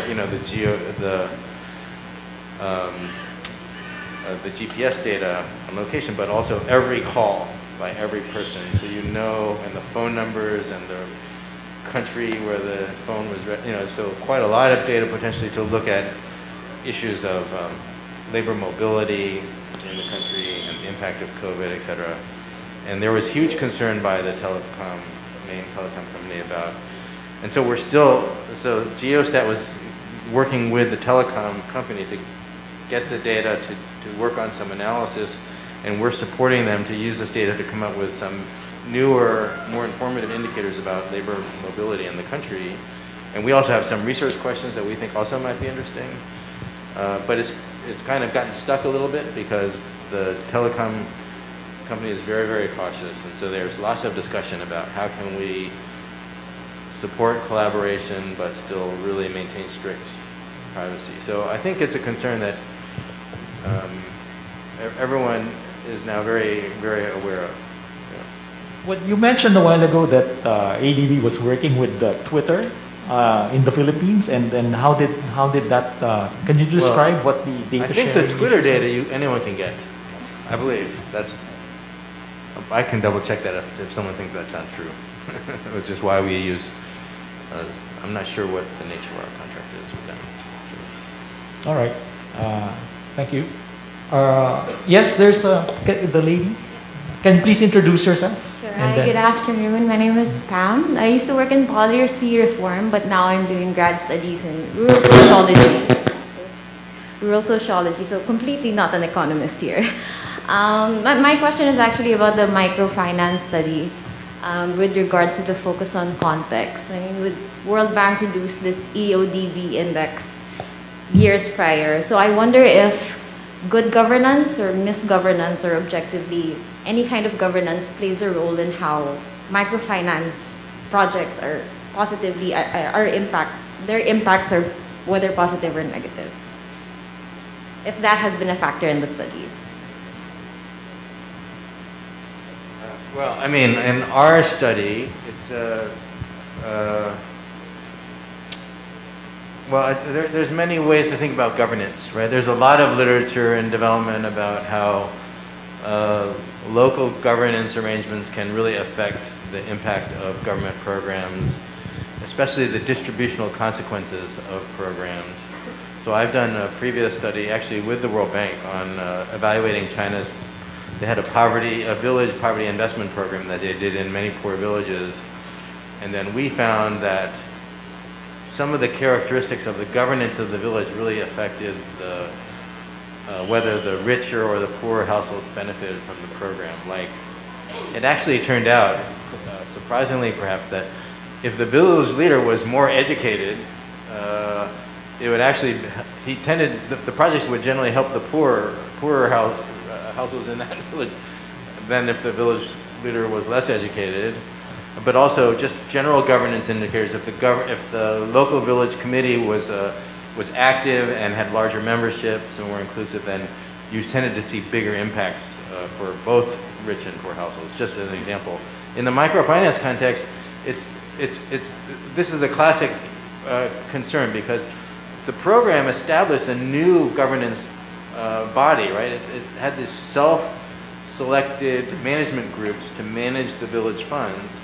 But you have to think in reality, that village already has a governance system with strong leaders, a village committee, and then you wonder, well, how is that governance structure going to interact with this new governance structure that's being created by the project to some extent? Because it's certainly not going to be in a vacuum, and there's certainly going to be interaction. And then it could even be that some of the local village leaders become managers also of the, and that's why you always are concerned that any program could get co-opted or controlled by local powerful people. And there's a lot of very good development economists who have focused on these kinds of issues and thinking about decentralized program or even community-based programs, which generally are viewed as good governance programs, but not necessarily if a community governance program is co-opted by some local elites who are not always interested in the poor. So, I mean, we didn't really get into that. And one thing we would like to do in this data is also get a better sense about about the distributional impacts. Were poor households benefiting more than rich? I mean, there were poor villages, so they're all relatively poor in a China context, but within the village, there still could be differences about who's getting in and who are the leaders of these things. And so you could study these governance impacts, but we haven't had, we have some data limitations to do that, and we haven't gotten around to doing it. So, but I think it's an interesting question. Yes, okay, you have a follow-up question? I think No, I just wanted to Dr. mention, Yoon- because you mentioned the EODB. I don't know what kind of EODB procedures you have in mind, but in the ease of doing business, I don't know the context of the China, but if you think about the Philippines, if you want to do certain transaction, can you imagine the amount of paperwork that you have to do?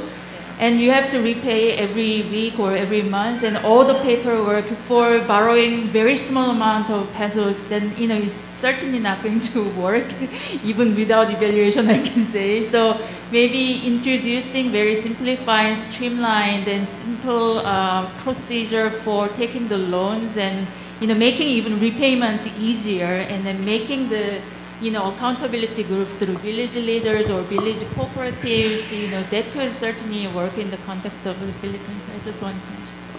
Thank you very much. Thank you. The gentleman? Good afternoon. I am Benito from the UP Diliman Information Office. I would like to ask question regarding impact evaluation and data gathering. How do you verify that the data you gathered are factual or truthful?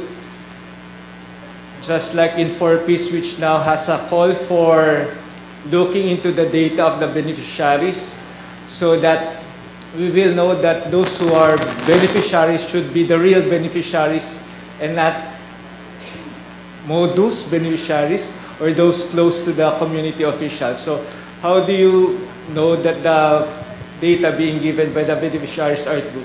And regarding the repayment system, maybe it's one of the cultures, if I may say, of Filipinos that it's difficult for some Filipinos to save money for a long period of time because there will be always cases wherein they need to get that earning or that money they save and use it for other purpose.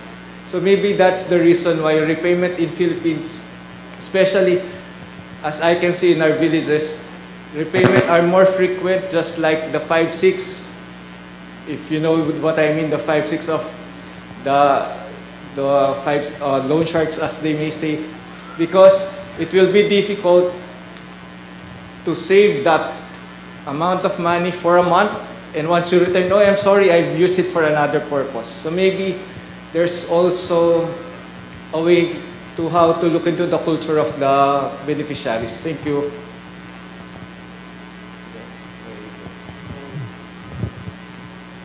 I think that's a great question on data quality, and it's something that we think about all the time. So at IPA, we have a set of what we call minimum must-dos to try to guarantee the quality of the data that we collect. And I won't go into all of them, But one of them is that all of our surveys, for all of our surveys, we conduct audits. So we have an auditor who's separate from the data collection team, who will revisit a random selection of households, and they'll ask a selection, the same questions that were asked in the original survey. They'll ask a selection of those questions again to the same household, and then we'll compare any differences, any discrepancies between the original survey and the audit survey. And we do that for a variety of reasons. So one is also to make sure that the enumerator that conducted the interview didn't falsify any information. So they didn't just, sit at home and actually make up the data and then submit it, right? So that's one thing that we want to check for. But we also include a number of questions to check, the stability of some of the answers that we're getting from the respondents themselves. And they should usually be things, that shouldn't change, right? And then we look for discrepancies between those things. And if we do see any patterns there, then we look into that and try to rectify it. And we conduct these audits throughout the survey itself and run the discrepancy checks throughout the survey, and then do any course corrections as needed. So that's one example of how we try to quality assure the data. Another thing is that we're always very careful to separate ourselves from the implementers themselves. So when we actually go to interview households, and let's say we're evaluating a program of DSWD or DOLE, we don't actually say, we're evaluating this specific program that you're benefiting from, that DOLE is implementing, because we don't want them to, we don't want them to get the impression that we are the implementing partner, or that their specific answers are going to be relayed to the partner, because that might introduce a level of social desirability bias, right? So they might actually respond in the way that they think that implementing partner wants them to respond. And we don't want that, right? So we want to try to collect as objective as data as possible on the outcomes of that program. And so we always introduce ourselves as IPA, and we're conducting research. And our hope is that, by kind of separating ourselves from the implementing partner, we can get around some of those issues as well. Thank you. Thank you. Are there any other questions? Maybe I can add just a couple of things on data quality. And then the second question was, what was your second question? I forgot. The second question is regarding the repayment structure, wherein maybe you can look into the culture of the people. Oh, right. Okay, good. So, so on the data quality, in addition to, there are a lot of things you do in survey work to try to. Well, one thing I always do is if it's something we really think people are not going to report honestly, we just don't ask it because we feel it's not going to work. Like in China, if you ask someone how much money do you have in the bank, they're just not going to tell you. Almost all will say zero or. Yeah. So, but the other thing is if it's something you think they're not going to report honestly, you can come up with ways to check it in other ways. Like when I did my PhD, I was trying to measure people's grain storage, farmers' grain storage on farm, and then. It's hard for farmers themselves to even estimate how much. They have it full in a bunch of strange containers. And so we said, it's very important that we get this accurate. So we actually asked them to allow us to go into their grain stores, and we actually measured all of their containers. So then we knew what crop, and we could just get a much more accurate version. And even that, they were a little bit nervous because they don't want their neighbors to know how much grain they have. But we kind of just said, we want, this is for science, for research purposes. So that helped quite a lot. The other thing is, one thing about lying, it's hard to lie a lot, and because you'll eventually say stuff that is not consistent with itself, right? Yes. And so we do a lot of training of enumerators on internal consistency checks. That if they say they spent some time working on this, then they better tell you that they had income from that, or other things. So that to try to catch them to make sure that it's a coherent story that they're telling you. So that's another way to maybe check that. And sometimes they're just forgetting, they're actually trying to mislead you.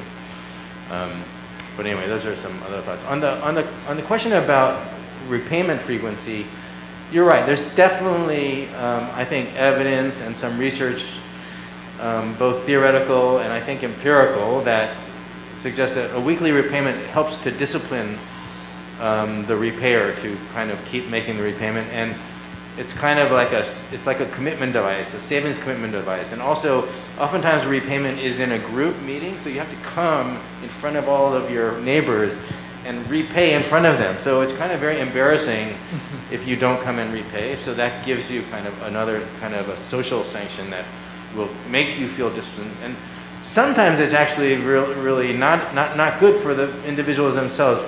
You know, there was I visited a microfinance program in China, and there was a woman who had been really felt excluded from the village life, and she was given a loan to buy a cow, and she was so happy, not just because she got an asset, but that she was part of the group and the community, and it was kind of included. But then she had no other income source. So she said there's no way she's not going to repay that weekly payment, right? Because it's so important to her to be. And so she would like starve herself, or not even, you know, not buy salt for her food, because she wanted that money for the repayment. So you can see that there's a kind of a double-edged nature to that, but it's definitely part of the logic of weekly repayment. Yeah. Thank you. Thank you, sir. Okay, I think Professor Kraft has another question.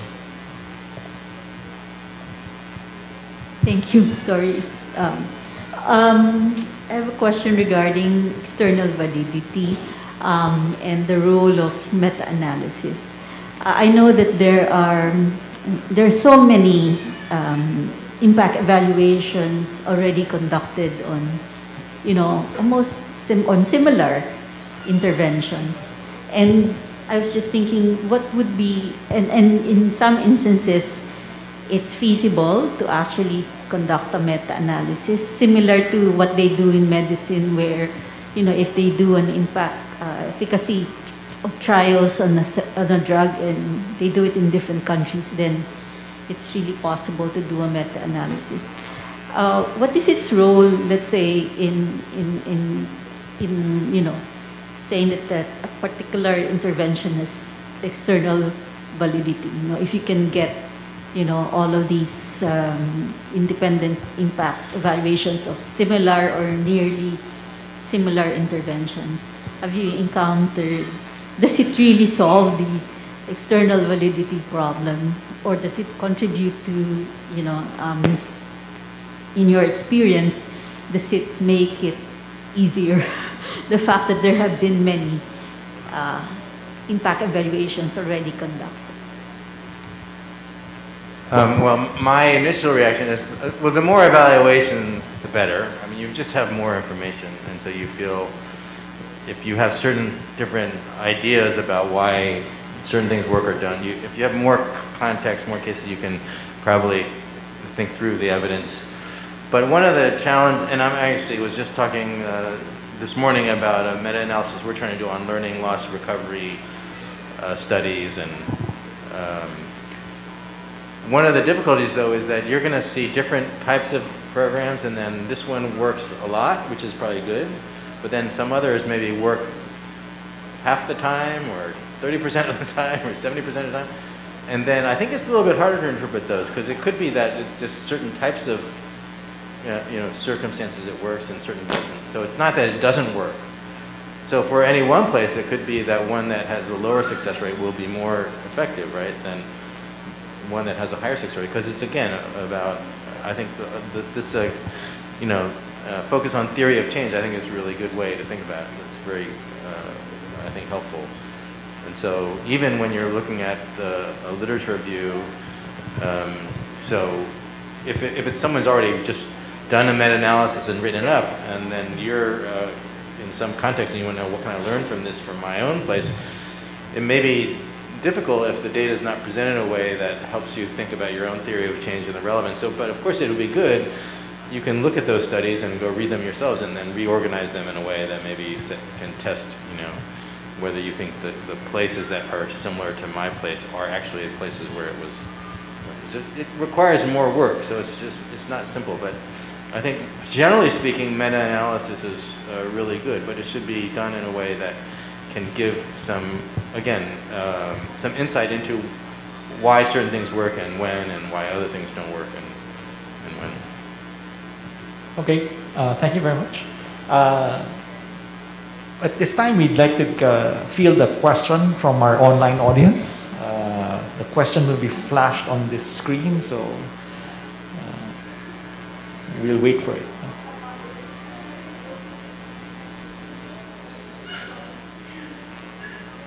Very high tech here. Okay, there is a question from who is this?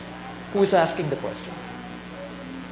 Oh, this is from our friend Gabby Domingo. He's abroad right now and therefore he's online. His question is regarding nudges. Have there been examples of nudges with a high take-up? It was mentioned that only 20% of total orders change. If there are only few, why should we advocate for nudges instead of regulation, which is a sort of legally enforced nudges? Wouldn't regulation be more effective in terms of actual behavior change?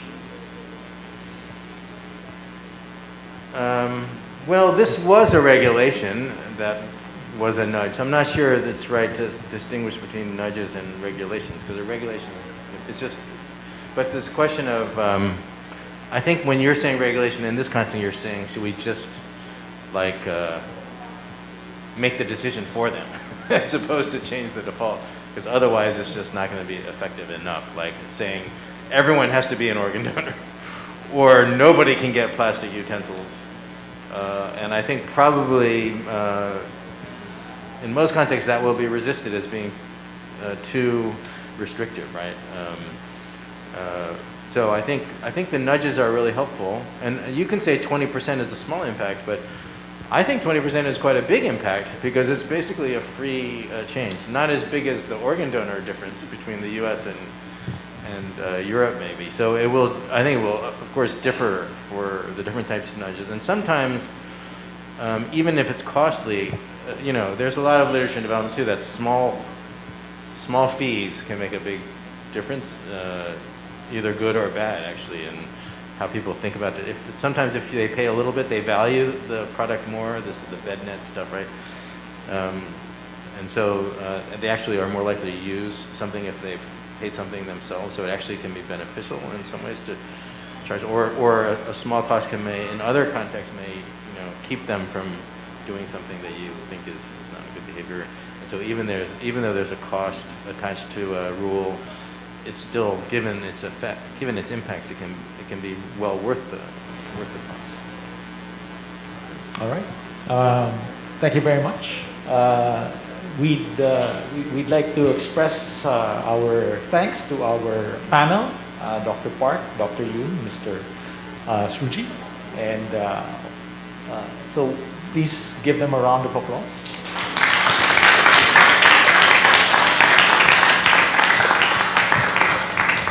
And I think we have closing statements here. My eyes are...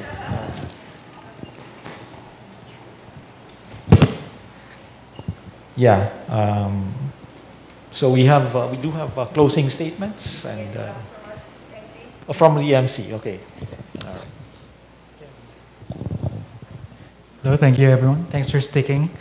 That ends another insightful discussion, and we hope to see you again for another fruitful afternoon. Of course, we appreciate receiving feedback, and so we've set up an exit survey. You may scan the QR code. We have a QR code. Okay.